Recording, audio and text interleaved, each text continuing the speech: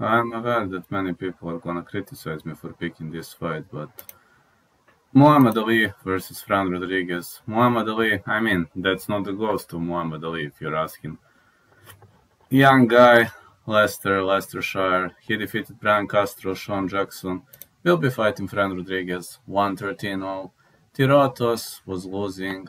He lost so many fights, only one win against Alex Tirado. Every single time I was watching him, he was mostly losing via decision. I mean, his cardio might be an issue, and he's pretty much slow. That's his problem. He's pretty much slow fighter, but he's got the chin, man. He's got rock solid chin. Kind of reminds me a bit of some of the best chins I've ever seen. I would even call him Marvin Vettori of boxing. No matter how hard you hit, this guy is not gonna go down. So, yeah, this is a 4-round fight, and I have a feeling that Muhammad Ali is going to win, but potentially via decision, as Ali doesn't have a knockout power. So, yeah, Ali via decision sounds pretty much likely to me.